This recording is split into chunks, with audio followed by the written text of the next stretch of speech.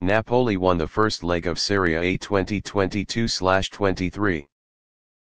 Napoli just won 2-0 at Sampdoria's field yesterday morning. Thereby, they won the first leg of Serie A 2 rounds early, leaving the opponent chasing right behind by 7 points. This is good news for Luciano Spalletti's teachers and students, but it doesn't mean they will easily conquer the Scudetto. Napoli won the first leg of Serie A this season. The 2-0 victory at Sampdoria's field helps Spalletti's team continue to monopolize the top of the table with 44 points. They are 7 points more than the two teams chasing behind, Milan and Juve, while the first leg only has 2 rounds. Spalletti's teachers and students should not have won the first leg in this round.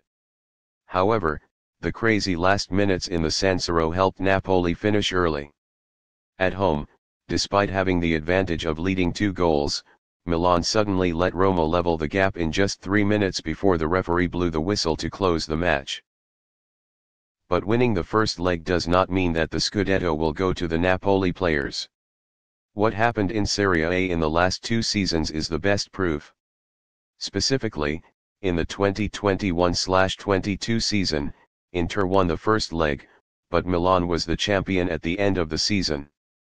A season before, on the contrary, Milan was number 1 in the first half of the season, but it was Inter that won the Scudetto. Napoli is also too clear on the meaninglessness of the title of the first leg.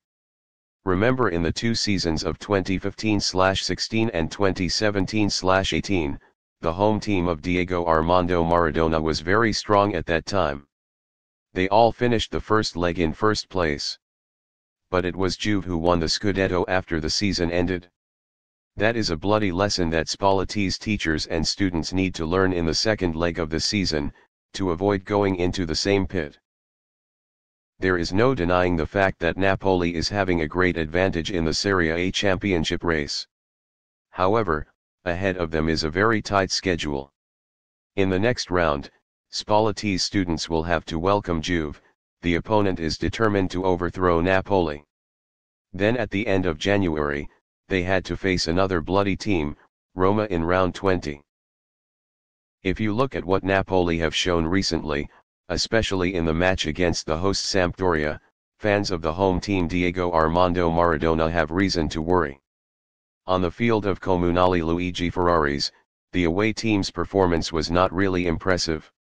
They won 3 points mainly by kicking more than people, and were awarded a penalty. In short, although Napoli won the first leg of Serie A this season, the road to conquering the Scudetto was still stormy for Spalletti's teachers and students.